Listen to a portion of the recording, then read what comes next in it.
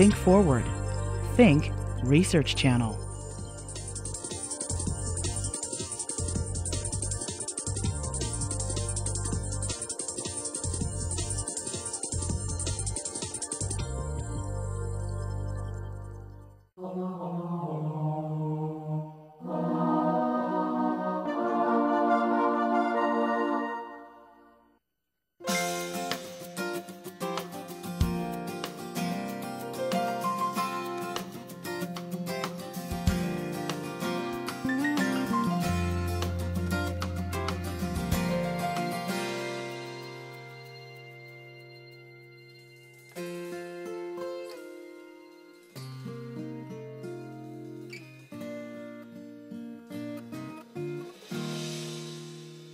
I am part of the Department of Otolaryngology at the medical center here. And otolaryngology is just a fancy word for ear, nose, and throat. And my area of interest and the focus of my practice is sinus surgery and diseases of the nose and the sinuses. So I am grateful to all of you for braving the blustery weather, and I hope that you'll gain some new information in this field that is really far-reaching. As you'll see, millions of people in this country suffer from sinus problems, and it's really an evolving area of research and treatment. So I'd like to share with you tonight some of the current knowledge and some of the directions that we hope to take this field. So just first, a little bit about the impact of acute and chronic sinus infections on our society. There are 20 million cases of sinusitis diagnosed annually. So that's a tremendous number of sick Americans due to this particular problem. And it's the 5th most common diagnosis for which antibiotics are prescribed. So this is really a significant expense as well to our society. Over $3 billion a year spent on medical expenses for sinusitis. And this does not include other, what we call indirect expenses, such as lost work, and wages that are lost due to illness. So more than billions of dollars, and so you can see this is a very significant diagnosis. And lastly, if you or anyone that you know suffers from sinusitis, you will understand the impact that this diagnosis has on quality of life. Recently, we've been able to develop some good instruments, scientific instruments, to measure quality of life. And it's very surprising that chronic sinus infections actually cause as much disability or perhaps more than certain diagnoses such as diabetes and congestive heart failure in terms of social disruption, in terms of the level of energy. And this was a very surprising finding, but I think that it resonates with a lot of our patients who do come in who suffer from chronic sinusitis. So just a little bit about the anatomy. This is not going to be a medical school level talk, but I am going to use a fair bit of terminology because I think it's important for you to get a better understanding about what's going on in your sinuses, because for many people it's just a black box. You know that you have an infection, but you don't really understand what is actually going on deep within. So I'd like to share with you a little bit of some of the basic anatomy. There are 4 sinuses on each side, and these are typically air-filled and paired. They're located between the eyes and in the forehead and below the brain.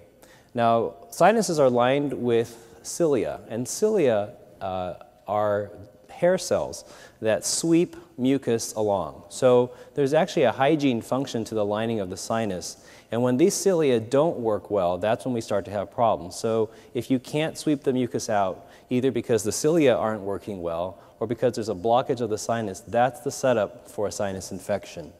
And the openings to the sinuses are very small, 2 to 4 millimeters in diameter. So we're talking about a very finely tuned system that if there are significant disruptions to either ciliary function or perhaps blockage of that very small opening, that's going to lead to sinus problems.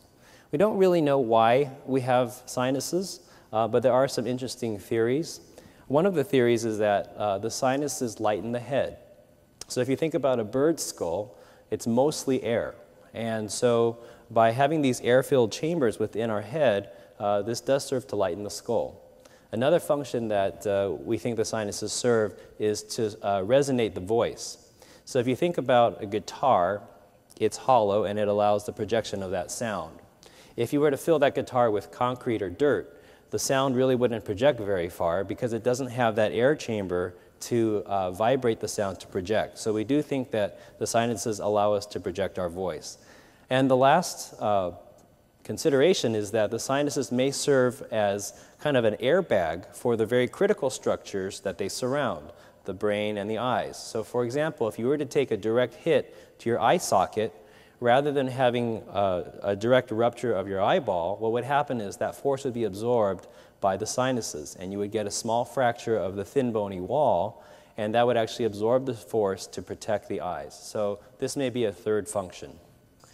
This is a cross-sectional view of the head showing 3 of the 4 sinuses, and what I want to show you here is just the different ones and their names. So the frontal sinus is the one in the forehead, so this is the eye socket here, and this would be the brain up here.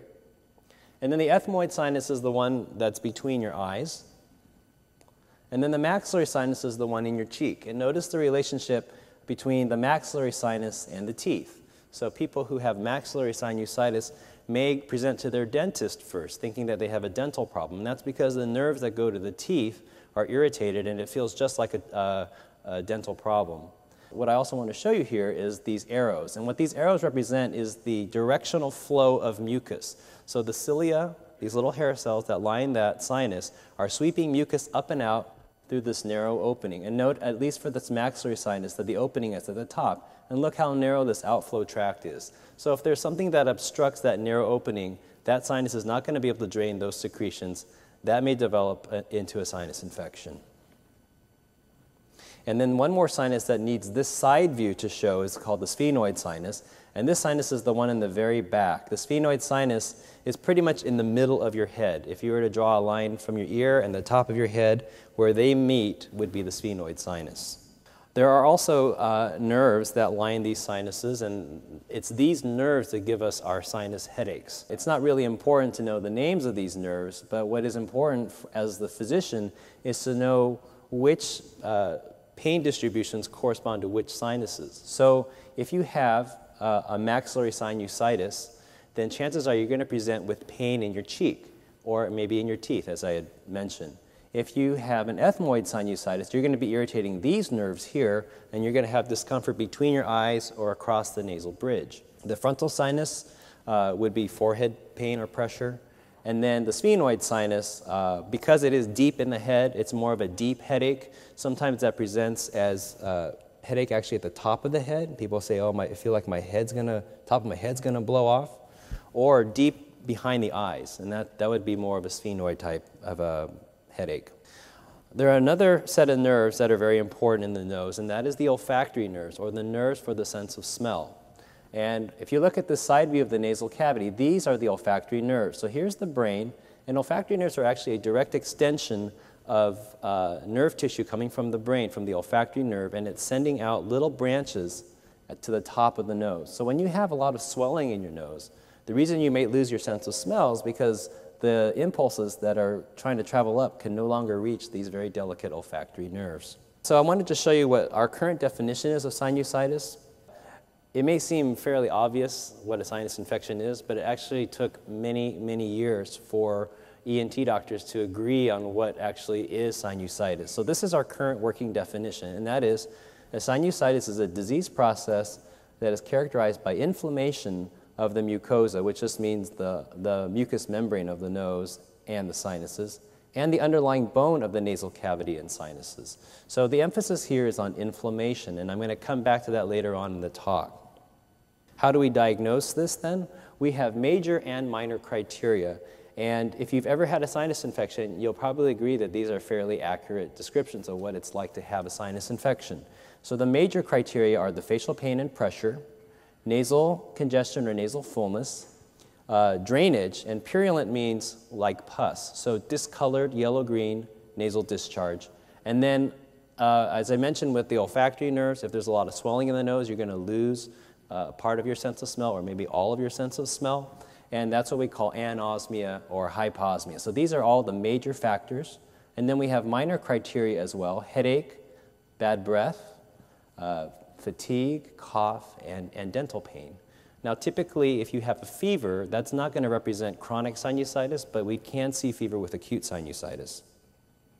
So in order to make a diagnosis, what we want to see is 2 of the major criteria, or 1 of the major criteria and 2 of the minor criteria. And then we will typically want to back this up with some X-ray studies as well. And the time course of your symptoms would also determine what kind of sinusitis you have. So an acute sinusitis is one that would last up to 4 weeks. And with acute sinusitis, we expect complete resolution of that infection. And chronic sinusitis is greater than 12 weeks. So if your symptoms have been going on longer than 3 months, you move into a different category of what we call chronic sinusitis. Now, I alluded to the fact that there are certain triggers that can narrow the sinuses and prevent their drainage and trigger infections.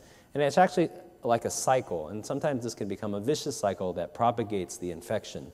So you start out with something that causes swelling inside the nose, either a virus or allergy or something else in the environment, and then that causes obstruction. Ostia means opening. So it causes an obstruction of that sinus opening that leads then to stagnation of that mucus. So the cilia can't push that mucus out because there's a blockage at the doorway of the sinus. Then you have a pool of mucus in a very warm environment with lots of nutrients, and that's a setup for bacteria to grow. So then the bacteria develop, and as the bacteria grow, that actually causes more swelling. So you have the bacteria creating more swelling because the bacteria are growing, and this creates this cycle over and over, and we need to break this cycle somewhere along there to resolve a sinus infection.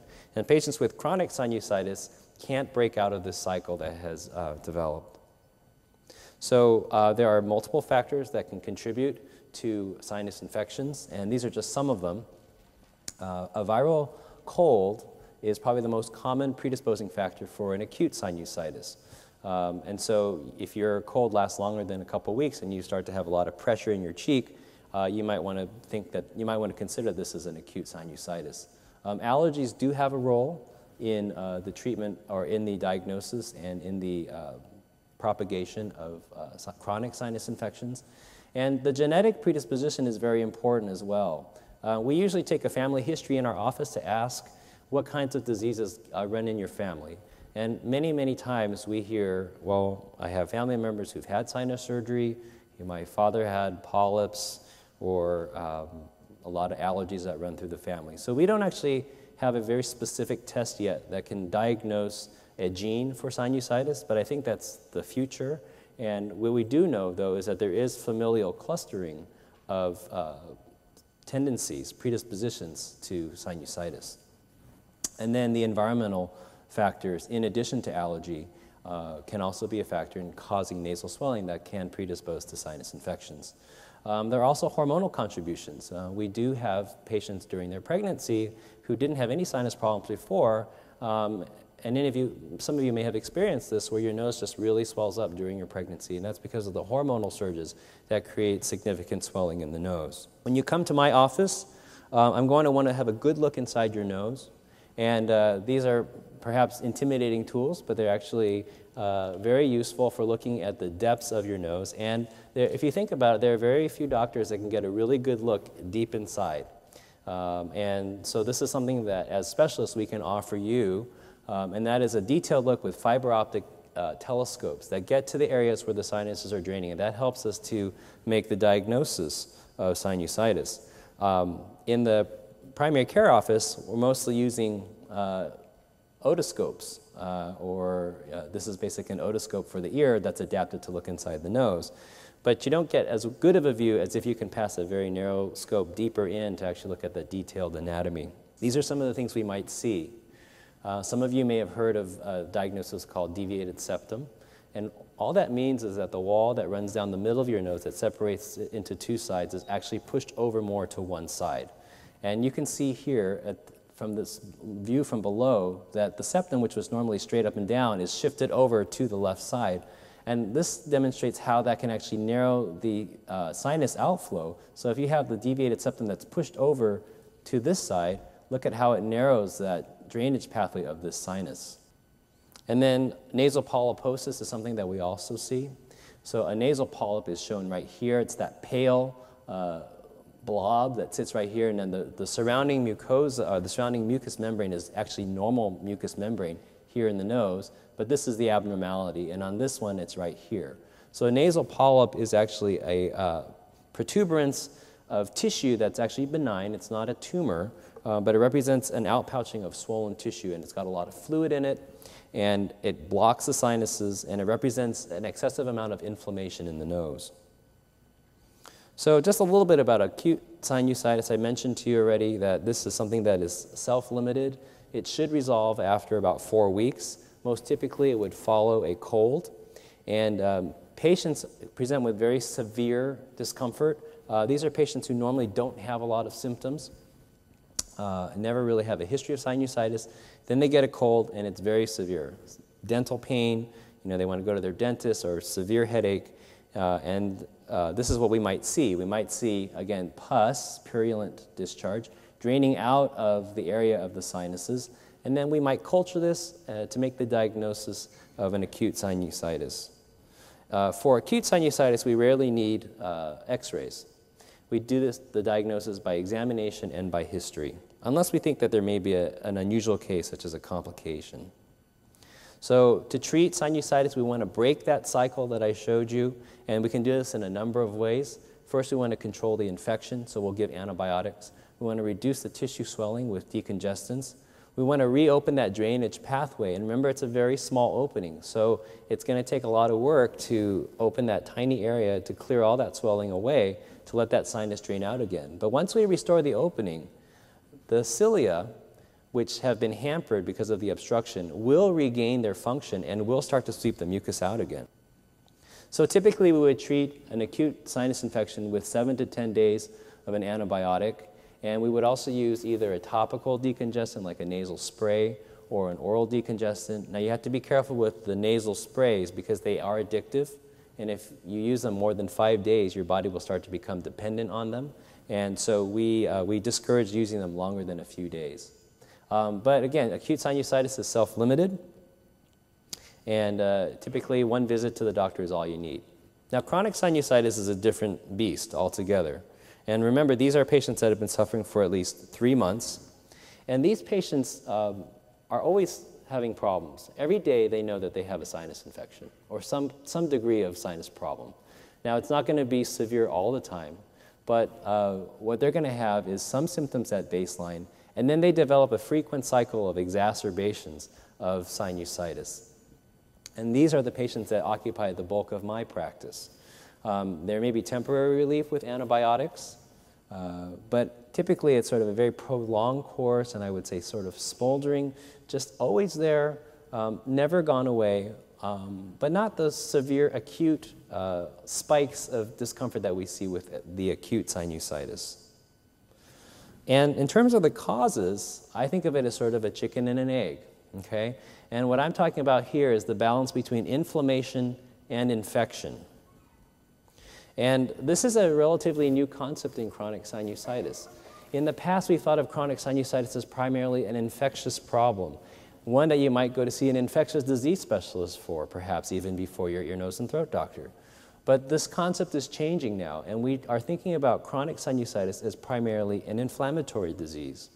Now, infection is important, and there's a distinction here, but they're related. So what we're starting to think now is that something is causing abnormal inflammation in the sinuses that's creating the swelling, and the infection is secondary to the inflammation, rather than the other way around, where we used to think that primarily you had a bad infection, and then that causes the inflammation. It's a subtle distinction, but what it really affects is the way that we approach this disease. And I'm going to review with you some of the medications that we're using, and you'll see the focus on anti-inflammatory therapies for sinusitis as really being the mainstay for chronic sinusitis. So I've divided the summary of therapies into anti-infective and anti-inflammatory. So in terms of the anti-infectives, we're mostly thinking about antibiotics, and most of the time we're going to give oral antibiotics, but topicals have a role as well. And I'm going to talk a little bit about antifungals because there has been a lot of recent interest in the possible role of fungus in chronic sinusitis. So before I talk about the kinds of antibiotics they're using, I just want to point out to you that even though antibiotics are great and they definitely have a role, there's a downside to overuse of antibiotics, and that's demonstrated by this slide. What this slide shows you is the prevalence of streptococcus, so the typical strep, that are resistant to penicillin. And what you see here is for a couple of decades, the rate of resistance was quite low, less than 5%, maybe 10%.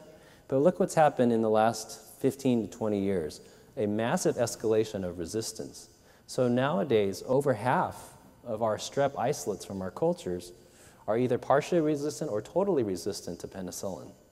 So this, I think, is a result of overuse of antibiotics. And I think that our patients are getting smarter. All of you are on the internet now researching this, and you're understanding the idea that it's not always good to take an antibiotic, especially if you don't have an infection. Because what that's doing is actually possibly promoting resistance. So this is an important concept. So what we do in our office to minimize our role in making resistance worse in our community is doing a lot of culturing. So this is something that your ear, nose, and throat doctor can provide for you as a service to try to narrow the focus of the antibiotic treatment. So if we see some pus or discolored mucus draining out of your nose, we can go in with our scopes and take a small sample of that and culture that and grow that out and figure out exactly what is the best antibiotic to treat that infection. So that helps us to narrow the focus and minimize the risk of developing resistance for our identified organisms. So we do use a lot of oral antibiotics, and that is the mainstay of treatment for the infective side of chronic sinusitis. But topical antibiotics actually do have a role. And many of the patients who have come to see me have been on lots of oral antibiotics. We usually ask them to write a list, and they've been on every one that's been out there. So in order to try to develop a more innovative approach, one of the things that we do try to use are topical antibiotics. Now, topical antibiotics are attractive because they deliver antibiotics directly to the area involved. But if you haven't had surgery, it's very hard for those antibiotics to actually penetrate into the sinuses themselves. So it's mostly developed for patients who have already had surgery, who have sinuses that are open, and then we can send the antibiotic deeper into the sinuses. So again, it's not as useful for unoperated patients. And potentially, we can treat very resistant bacteria using antibiotics that we normally wouldn't be able to give by mouth. So for example, if we normally would have had to use an intravenous antibiotic, well, maybe we can put that into something that you can squirt in your nose and treat that infection instead of having to go on an intravenous course. And it's nice because you're not really swallowing a lot of this and it's not going into your bloodstream, so we can avoid a lot of the side effects. There are several ways to give topical antibiotics. We can mix up all kinds of different sprays. We can put it into more of a larger volume irrigation. And then also one type of modality that has become recently popularized is nebulized. So a sort of a steam-like delivery of particles to the sinuses. And I just wanted to talk a little bit about the nebulized antibiotics because it really has been all the rage in the last 5 years or so. But looking at the data, I'm not really sure that this is the best way to send antibiotics to the sinuses. So just a summary of the different types of research that has been done in the area of nebulized antibiotics. It was found that nebulized antibiotics do allow patients to enjoy a longer period of being free of an infection, but it's not a dramatic improvement. So 17 weeks versus 6 weeks when compared to oral antibiotics. But there's a downside to this. First of all, nebulized antibiotics were shown to influence changes in the kinds of bacteria that were identified in someone's nasal passage.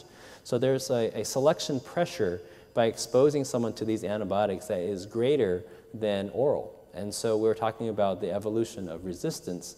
Well, we don't know yet because nebulized antibiotics haven't been used that long, but we need to be concerned if the bacteria are rapidly changing in response to the nebulized therapies, is this going to promote resistance down the road? Another study was very interesting in that it took nebulized saline, so just salt water alone, and compared it to nebulized salt water with an antibiotic. And what they found was that when they added the antibiotic in this blinded study, it actually didn't help patients more. So what was felt to be the thing that helped them the most was actually just having nebulized salt water through their nose. So we're not sure, at least in this one study, whether the addition of antibiotic was actually very helpful, because patients just seem to benefit from having a cleansing action of salt water in their nose. And in fact, we do use a lot of irrigations in our practice, not so much nebulized, but just large volume saline rinses. And this is an area of interest for me in terms of my research, and that is looking at where exactly do these particles that are dispersed by a nebulizer go. And if you look at the most popular nebulizers on the market right now, the majority of those particles actually get sent to the lung because the particles are so small that they bypass the nose altogether. So I think before we readily adopt a very attractive, in theory, attractive way of delivering medications to the nose, we need to make sure that we're actually doing what we think we're doing with that device. And so we need more research to see that nebulized particles are actually getting to the nose and the sinuses, and they're actually helping us control infection. So in summary, topical antibiotics are a great idea, but we have to be concerned about the potential for development of resistance. And topical antibiotics, even though in general have a lower side effect profile than oral antibiotics, there are patients who do have side effects as well, such as diarrhea and sometimes even dizziness. And in general, we just need more data. We need more research in this area to really determine what the role is of topical therapies. Just a couple slides here now on the potential role of fungus in chronic sinusitis. This was a much heralded study from the Mayo Clinic in 1999 that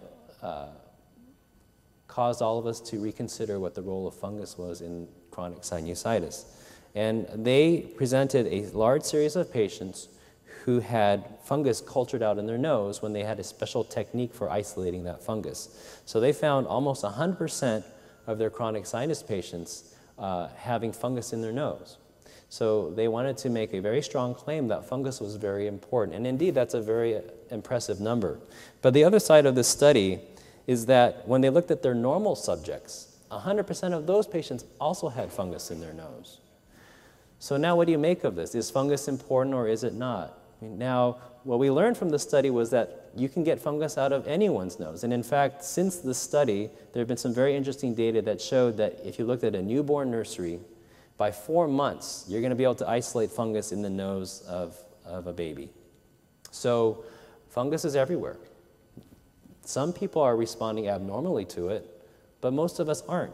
So think about that. 100%, almost 100% of people in this room are going to have fungus in your nose if you look carefully enough. So it's a little bit difficult to say now what the significance of fungus is in chronic sinusitis. And when we look at the clinical trials that are trying to deliver antifungals to help patients with chronic sinusitis, it's a very mixed picture. So the most stringent, best designed studies, the double-blind placebo studies, have not really shown a dramatic improvement in patients who receive antifungals compared to the placebo group. So at this point, I'm not really ready to recommend antifungals to every patient with chronic sinusitis, and different specialists in our field differ in terms of their view on the significance of it. But I will say that there are some patients that do have a dramatic improvement with antifungal therapies, but it's a very small % of my practice. And so I think it's important to think about, but again, same line I'm going to give you, we're waiting for more research. And this just shows you that this is a developing field. We've known about sinusitis for a long time, but we are just now beginning to learn about some of these mechanisms. And that's there's a lot of excitement about what's going to come out of this research in the years to come. So does fungus cause chronic sinusitis? I would say definitely maybe, and that's about all we can say at this time. I would say that it's not first-line therapy, and at least right now, the clinical data does not show that antifungal medications are definitively beneficial. So we're going to move on now to inflammatory therapies. And this balance that I've referred to between inflammation and infection in recent years really seems to be tipping towards the inflammatory side of causes for chronic rhinosinusitis. And these are some of the major ways that we can deliver anti-inflammatory treatments to the sinuses. Topical nasal steroids, oral steroids, and then allergic therapies. Topical steroids are an excellent way of delivering anti-inflammatory medication to the nose. They're sprayed directly on there and they're very safe. So you're delivering, steroid is basically an anti-inflammatory medication. It's effective for allergies, nasal polyps, and just general nasal swelling. Unlike the decongestant sprays that I mentioned to you earlier, nasal steroid sprays are not addictive. And in fact, we encourage our patients to use them every day, and you're not going to get good relief from them unless you do use them on a regular basis. Oral steroids, I call the 700-pound gorilla of anti-inflammatory agents because they are very, very effective in controlling inflammation. All of these different ways that steroids work, they decrease the role of white blood cells, which are one of the key cells in the inflammatory process. They curtail the activity of those cells.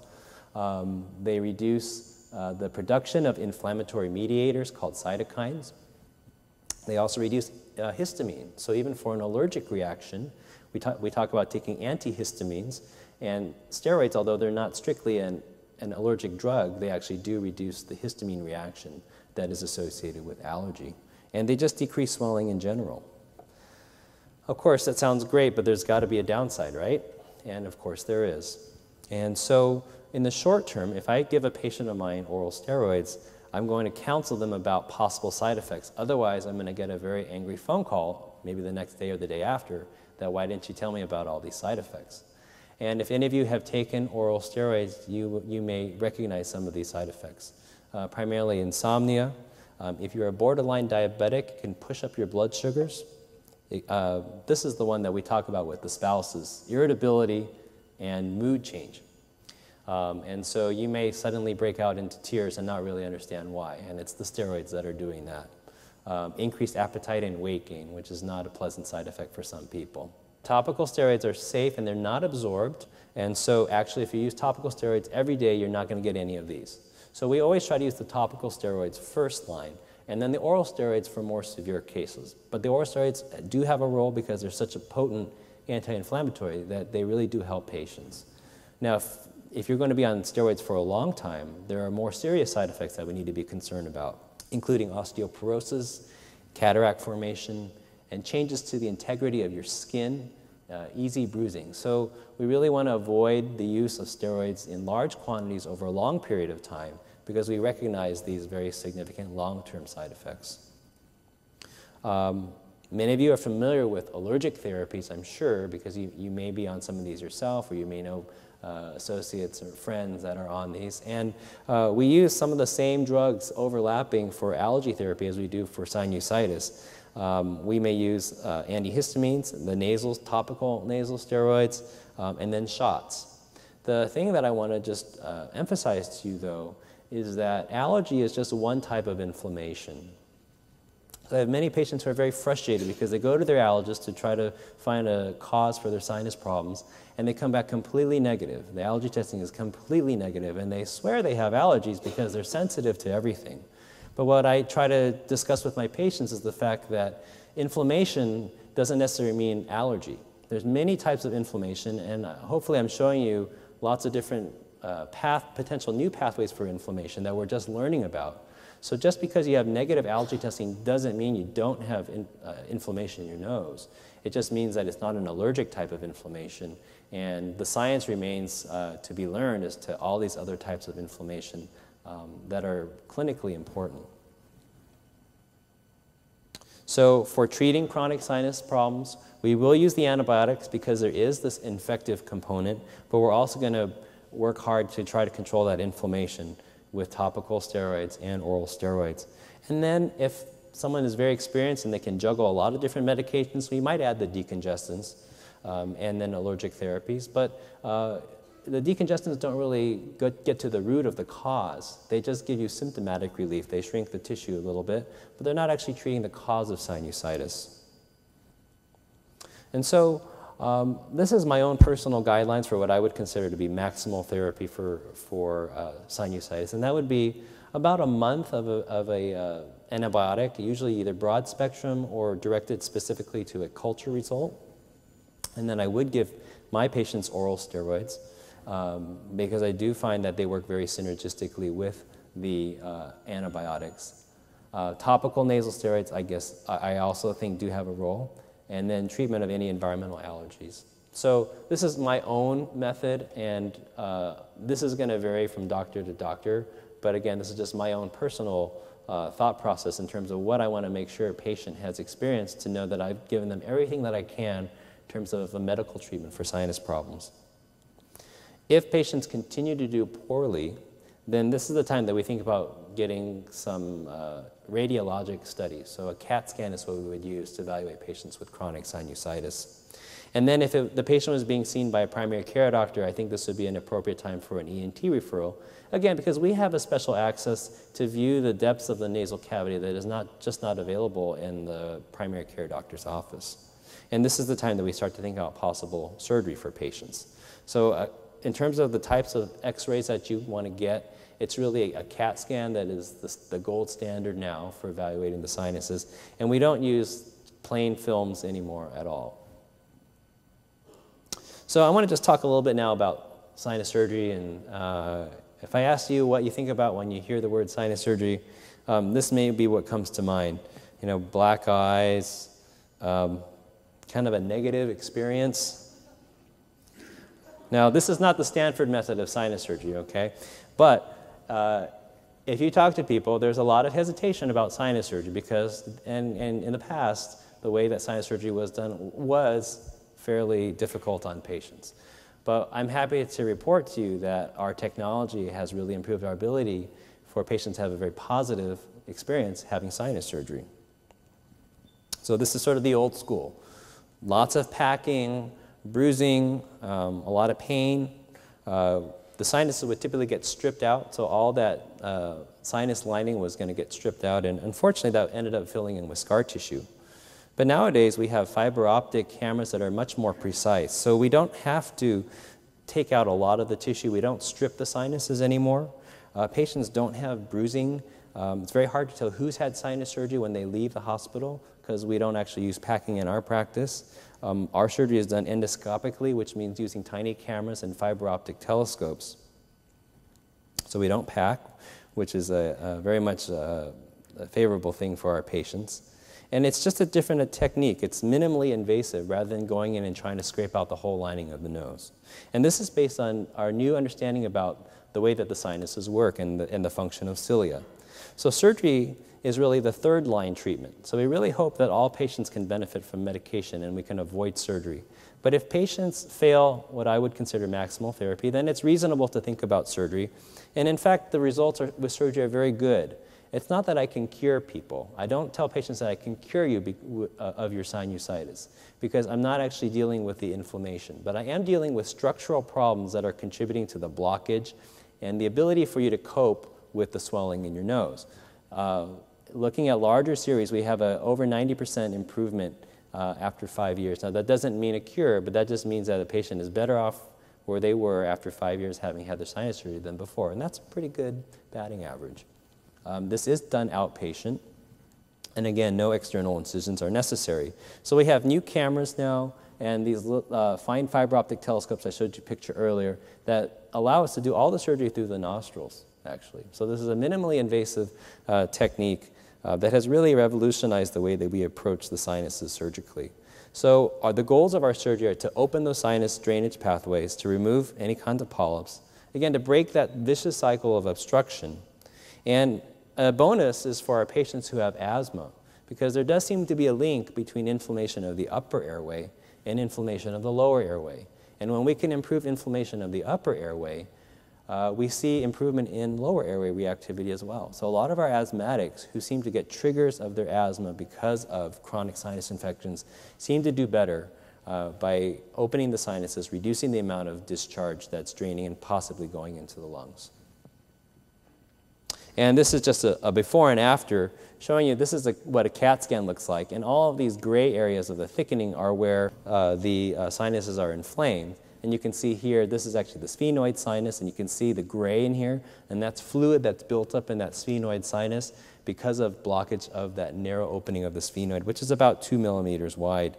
And then after surgery, what we've done is we've taken out the little individual cells in the ethmoid, and then now you can see this maxillary sinus here is open, and the sphenoid sinus has resolved its fluid as well. So I want to share with you a little bit of the newest technologies that we have in endoscopic sinus surgery. And this is a particularly valuable new technology that we have called surgical navigation.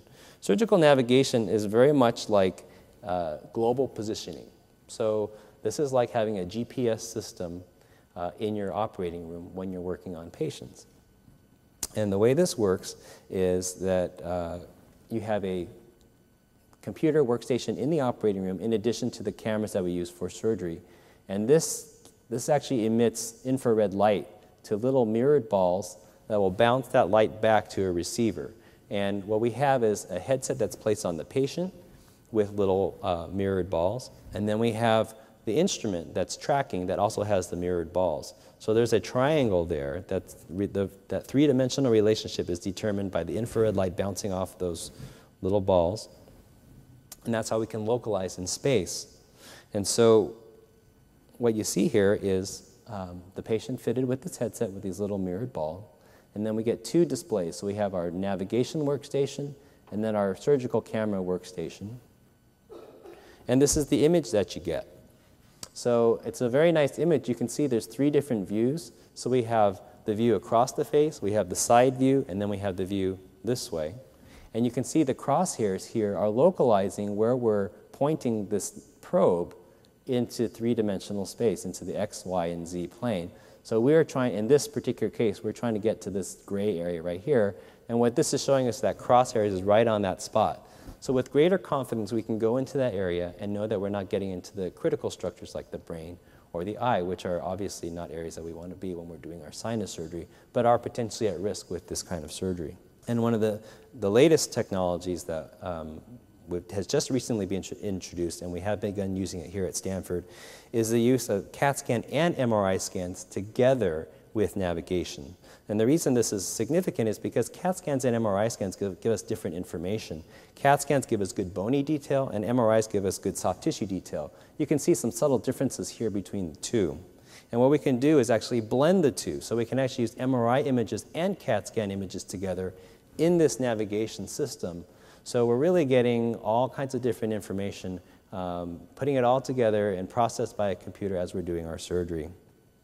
And this is just a little film here just to show you how the navigation actually works. And what we're doing here is we're loading up two different studies. We're loading up a CAT scan on this side, we're loading up an MRI on this side, and then you'll start to see this little red framework. And what that is the computer is matching the MRI scan and the CAT scan and then blending them. And then what we can do is we can actually choose, look at the image, how it's changing, and look at, we're sliding the bar back and forth. So we can choose how much of the image of a CAT scan we want and how much of the image of an MRI scan that we want. And what we're going to choose is somewhere in between so that we can see nice detail from the MRI, for example, in the brain area, but we also retain the bone detail of the sinuses. And now we're scrolling through this, doing our pre-surgical planning, and you can see how moving through these different areas, it gives us a lot of information by those three different planes. And then what you're going to see next is the actual use of it during the surgery. So in this corner, you'll see the surgical view. So you see the instruments being passed through here. And you see how the crosshair is moving depending on where that probe is. So this is going to allow us to target the diseased tissue, and it's going to help us to keep out of the critical places that we don't want to be. And so that's how we use this CT navigation, again with the possibility of an MRI merge. And just pushing the frontiers of endoscopic surgery even further, this is, now that we've really developed good techniques for treating the sinuses, we can actually now even take it further beyond. And what I'm going to show you here is an unusual case, but it's an example of how these minimally invasive techniques can be useful to provide patients with an alternative to more drastic surgery. This is a case of a patient who had a little bit of brain actually fall through a bony defect in the floor of the brain. And since the brain and the sinuses are related to each other, if there's a hole there, the brain can drop through. This is called an encephalocele. And this right here is a bit of brain that has fallen below the floor of the brain. Okay? Now, obviously, that's not a place where you want brain. You don't want brain in your nose for a number of reasons. If you did develop a sinus infection, you could actually get a meningitis or a brain infection. So this is something that would need to be fixed. Now, 15 or 20 years ago, if you had this problem, you would see the neurosurgeon, and they would probably do a craniotomy, which means opening the skull from the outside, then lifting that up and taking that little bit of brain away and cutting it out. But because we have now minimally invasive techniques, we can actually approach this little piece of brain, this encephalocele, through the sinuses and do this without making any incisions on the outside at all. And this is just a view of the inside. This right here, this little lump, is this part of the brain. And so what we're going to do now is, by going through the sinuses, we're actually seeing where this piece of brain has fallen through. This is the hole in the floor of the brain cavity. And you can see that this is normal brain, and then this is this abnormal brain that's kind of pushed through. And then what we can do is resect that from below, and we've taken care of this problem and saved the patient a significant brain operation. So we're expanding the realm of endoscopic surgery to the skull base, and this is a very exciting area of development in our field, because now we can help patients not just with sinus problems, but potentially with neurosurgical problems and other serious problems associated with that area. Lastly, I just want to tell you a little bit about the research that's going on at our facility. So I'm the director of the Stanford Sinus Center, and we're a dedicated center for the evaluation, clinical evaluation and research in the area of sinusitis. And one of my main areas of interest is the role of vitamin A in the healing of sinuses. We're also looking at trying to improve the nebulizer therapies. I told you that the nebulizers right now don't seem to be delivering medications to the right place, and so we're trying to develop new nebulizers that will actually get the particles into the nose. And then we're also looking at long-term clinical outcomes of sinus surgery. We're participating in the first NIH-sponsored clinical trial looking at how patients do after sinus surgery. I want to just show you a little bit. We've been talking about cilia throughout this talk, and I just wanted to show you some of the areas that we're studying. This is actually a rabbit sinus biopsy, and the rabbit is actually the best model for studying the sinuses. This is normal, and what you see here looks like carpet, or looks like broom, like little brushes on a broom. These individual little filaments are cilia. And so the cilia, actually, if you were to see a movie of it, they would be sweeping back and forth, and they'd be pushing the mucus along. So this is sort of a low power view and then a high power view. And you see how nicely aligned they are, and it almost looks like a lush carpet, and that's normal. Now, I was telling you that in the old days, we used to strip out the lining of the sinus, and all we would get back is scar tissue, and this confirms that. This is what the lining of the nose would look like if you just scraped it out and let it heal in. No cilia at all. And here, some cilia, but it looks more like spaghetti. It just looks like a few, random cilia, and this is not going to beat in that really nice organized fashion to push the mucus out. And this is probably why a lot of patients didn't do very well with the older style of sinus surgery. So what we have found is when you apply a topical vitamin A or retinoic acid into a healing sinus, you can actually induce normal cilia to generate. And the next slide shows this restoration of the cilia. So we do the same surgery where we scrape out the lining, even though we know that's not the best for the rabbit, but we put vitamin A there in addition to just taking out the lining. And this is what happens. You get nice restored cilia. Now, this isn't perfectly normal, but these look a lot better than what you had before with just scar tissue. And so just to kind of review again, normal looks like this. No treatment looks like that, no cilia at all. And then vitamin A looks pretty good. It looks pretty close to normal. So this is an area that's very interesting to us because we really don't understand how wound healing occurs in the sinuses, and we're going to take this further with additional studies, hopefully taking it to human trials at some point. So the future of sinus research is in multiple areas. One is to understand better the science of inflammation, and hopefully I've shown you the importance of understanding inflammation as a cause of chronic sinusitis. I think we're going to also be seeing much better focus in terms of genetic studies. So finding genes that are associated with sinusitis and hopefully developing gene therapies. And then also looking at new ways to deliver drugs and innovative new drugs for the treatment of sinusitis.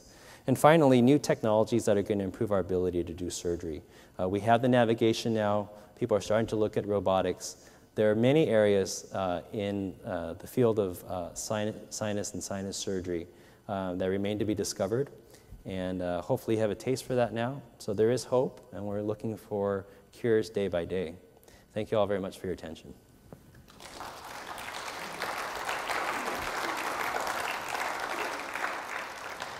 The question is, nebulizers, how is it actually delivered, and how do you actually get a cloud of saline? You always have to buy a machine for those. There are a number of different ones that are available on the market. They look like humidifiers, so it's almost like that, except they have a little nose piece that you can put up to your nose. And we have found, just in terms of our patients, that an irrigation using a larger volume of saline is just as beneficial, and it's a lot easier. It's not as expensive. You can just mix up salt and soda solution. And if you flush the nose out, the idea is just to get more moisture into the nose, because moisture is actually beneficial for the ciliary clearance. And that has definitely been shown that cilia actually work better in a moist environment. So moisture is key, no matter how you want to deliver it. But nebulizers do help in that way. The question is adding an antibiotic to that nebulizer going to actually be additionally helpful? And we don't know that yet. When you use a topical nasal steroid, is it actually getting into the sinuses? And that's a good question. Into the maxillary sinuses. So just as the nebulizers don't quite get into the sinuses as we'd like, topical steroids actually can't get into there either. But topical steroids will get to the area adjacent to the sinus outflow. So the idea is that you're controlling, you can't actually get it into the sinus, but you can possibly reduce swelling at the gateway. So that small opening, that ostium, if you can reduce swelling there, then perhaps you can allow that maxillary sinus to regain function. So the question is, does loss of sense of smell and taste ever come back? It really is highly variable. So first of all, just as you mentioned, the loss of taste is associated with loss of sense of smell. And it's very interesting when they looked at these studies. If you look at 100 patients who come in primarily with a complaint of loss of taste, 90% of those patients are actually going to have loss of sense of smell as their primary problem, because taste and smell are so closely associated. In terms of whether it comes back or not, that's a very difficult question, and we see a very wide range of patients with very severe illnesses and then mild. And it really depends on whether we see swelling up in that high area near the olfactory nerves, or whether there's an opening there and there's no polyps and no masses there. I would say someone who had some swelling but a clear olfactory area would have a higher chance of getting recovery of that than someone who had a densely filled nose with all kinds of polyps, because even if you control the inflammation a little bit, those particles are never going to really reach the nose. Now, there can be irreversible changes. Unfortunately, some patients who do have surgery get scarring in that area, and that would be an irreversible loss of sense of smell. It really depends on the individual patient, but not all loss of sense of smell is permanent. Is there a clear distinction between allergy and sensitivity? That's a very good question, and I would say yes. So allergy has very strict criteria by which we would make a diagnosis. You need to inject a small amount of the material under the skin and see a reaction, a little hive or a little wheal. If you don't have that, then you don't have allergy. But many of my patients who have negative allergy testing can identify many things that cause swelling. For example, red wine and beer. Some people have a lot of nasal swelling because of that. And it's not necessarily that they're allergic to those, but they have sensitivities to that. And so there is a difference there. And sensitivity means that it's not a strictly allergic process, but it is actually causing inflammation. So that's another indication of, again, those non-allergic pathways of inflammation that I'm talking about. Sensitivity is probably the best way to describe those, but we don't necessarily understand the mechanisms. Can saline actually open the sinuses? Saline itself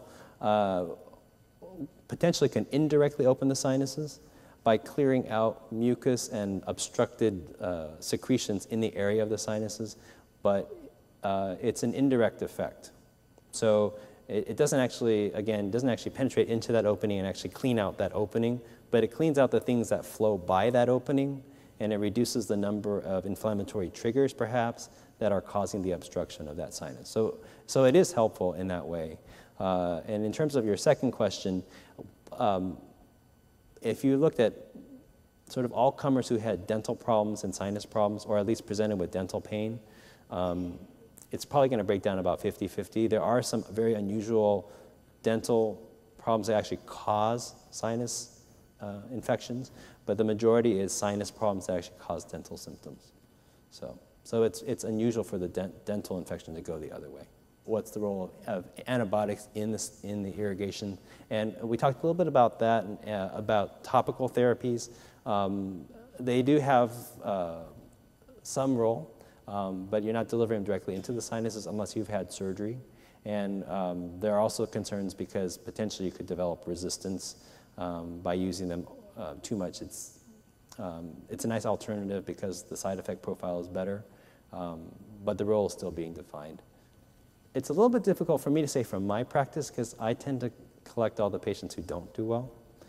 But I would say that my expectation would be that the majority of patients who have chronic sinus problems would do well with medical therapy.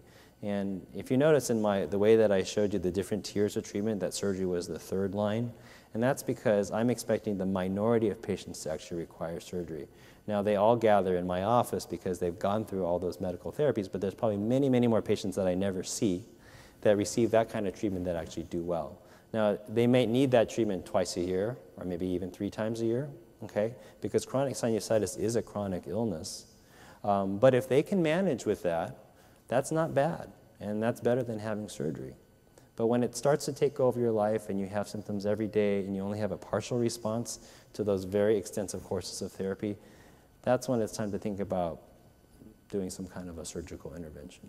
So the question is, if you have mild chronic sinusitis, is there a risk of permanent damage? And I would say, based on my understanding, that there probably is not.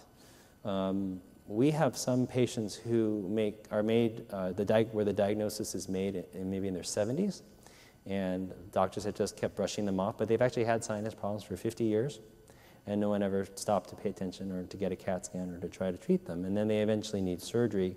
And we see beautiful restoration of sinus function in those patients.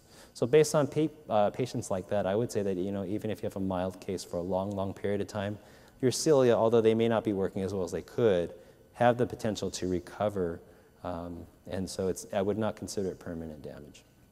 There's only one study that did a head-to-head comparison, and that study is one that I had cited there, where if you use an oral antibiotic, you're going to get 6 weeks of relief, average for the most severe patients, and with the nebulized, you're going to get 17 weeks of relief.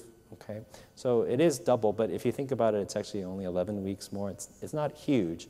And in that study, they showed that when you expose yourself to the nebulized antibiotics, you actually induce more rapid changes in the types of bacteria that you're isolating. So that's potentially a concern in terms of resistance, because it means that the bacteria are sort of outwitting the antibiotic that's being delivered and are continually changing. So there's plus and minus to that. There's a whole wide range of different antibiotics that can be adapted to topical form. In our practice, we try to understand what the bacteria is before we choose the antibiotic. And what we would do is culture to try to find the organism, and then we can do a study to say what antibiotics kill that organism. And then we say, okay, what antibiotic could we put into solution that matches that profile? So a lot of antibiotics are adaptable, but not all of them are necessarily beneficial. Well, there's a number of different types of irrigation, and the one that I recommend to my patients is called the NeilMed kit. I don't have any financial interest in it at all, but it's the kit that we actually provide to our patients after surgery, and it's available over the counter. It's just a squeeze bottle. It's very simple technology. There's also neti pots, which some people use as a passive irrigation, but I like the squeeze bottle because it adds a little bit more of a force. But it's gentle. At the same time, you can wash it in your dishwasher. There's no hard and fast rules as far as irrigation. It's sort of just what feels right.